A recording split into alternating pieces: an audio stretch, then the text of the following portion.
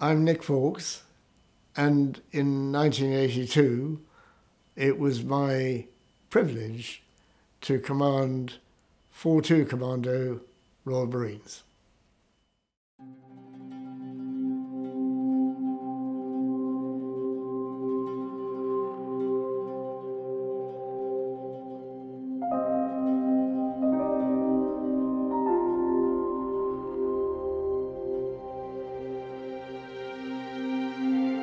I had agreed with the brigade commander an outline plan, which was basically to go right flanking into the open plain below Mount Harriet, simply because the other two options were not worth considering.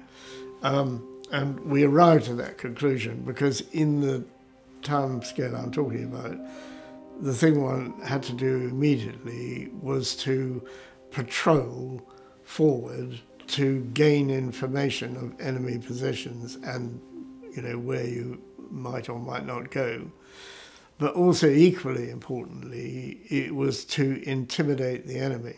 So a lot of those patrols are what I call fighting patrols, which simply went out and rotted up the Argentinians and got them to fire indiscriminately everywhere, which is what they did, obligingly.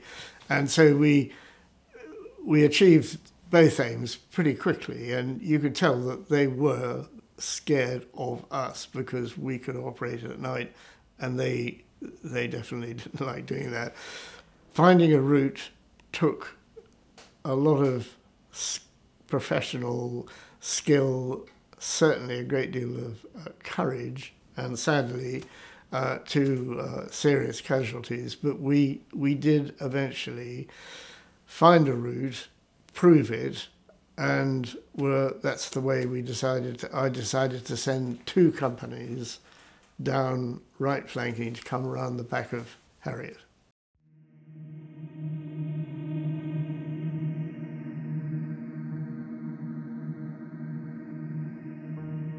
Once the attack on Mount Harriet got going, I actually felt sorry for those Argentinians. I mean, the amount of fire that was coming down was devastating, and demonstrated when we took so many prisoners so easily, and you could see a lot of them, they were young, and they were absolutely demoralised, terrified.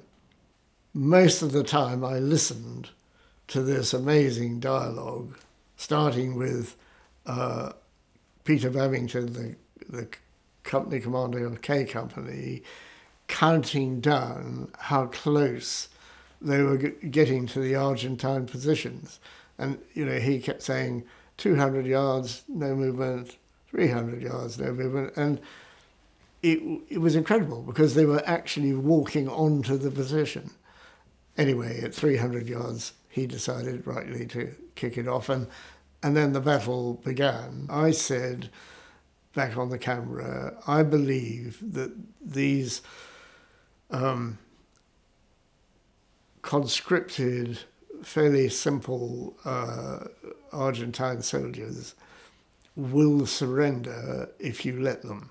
So let them surrender, because if you don't, we'll... And that's what happened. They fought to begin with, and then when they realised that, things were not going their way, they legged it, and we let them. But we still took 300 prisoners. You hear sad things like Corporal so-and-so is down, which means he's probably dead, and that happened in the first 2 or 3 minutes of K Company's advance, and which was when Corporal Watts, who was a brilliant young Marine who would have gone far, he was killed. And I thought this is going to be all the effort one had made to try and do this without having too many people killed, but actually that was really the worst of it. K Company took their objective, the first part of Harriet, reasonably quickly, and speaking with Peter Babington on the radio, I got the feeling that, you know, once you got stuck into them, they weren't going to stay and fight for long. However, L Company, it wasn't quite so simple, and they had a more protracted battle, and of course they had further to go. But once they were on top of the ridge, it was fait accompli, really. They made a last stand on Goat Ridge, and we had to make a decision. Was it going to be 4-5 Commando, or was it going to be us who dealt with this? And it was us, and that was done. It was dawn before we consolidated all our positions, and everybody was absolutely wiped out, really, really tired. And of course you have to be, even though I didn't really seriously believe they would, but in those circumstances, after you've taken a position, you are very vulnerable to counter-attack because people are sorting themselves out and saying, oh my goodness, you know, and so we did a lot of consolidating and casevacking and resupply, and we were there for 2 days, I think. At the end, we had 2 people killed, which is two people too many, but we had 26 wounded, and actually out of those 26, 24 came back and served in the Royal Marines for as long as they wanted.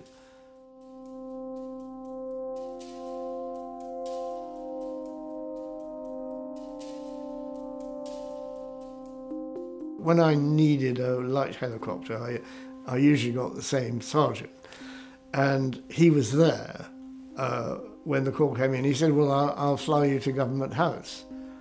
And I said, well, you don't need to fly me. Went, no, he said, it would be a fitting end, you know, to my war. So he flew me to Government House, to the lawns of Government House, where we had been told the O Group was.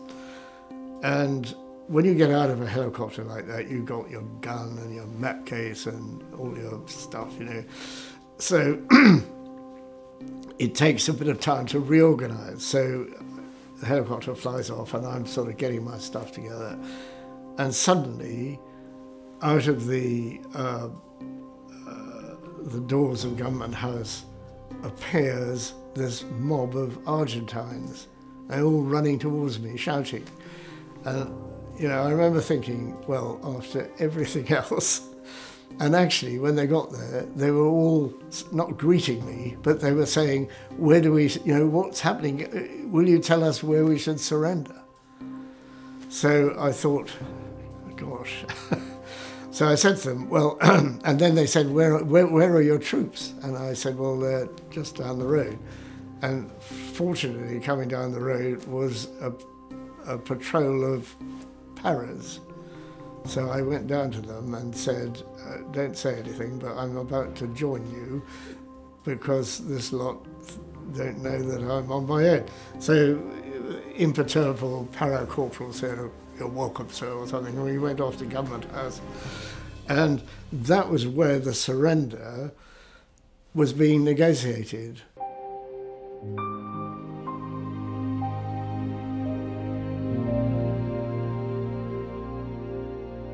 Until we suddenly arrived and there were thousands of people, bands playing, and it was just amazing. And it was you know, I remember getting off the ship and looking back up at, you know, and all the units were sort of in there together, and there was 4-2 up there, and I thought, you guys really deserve this. No, it was a memory never to be forgotten.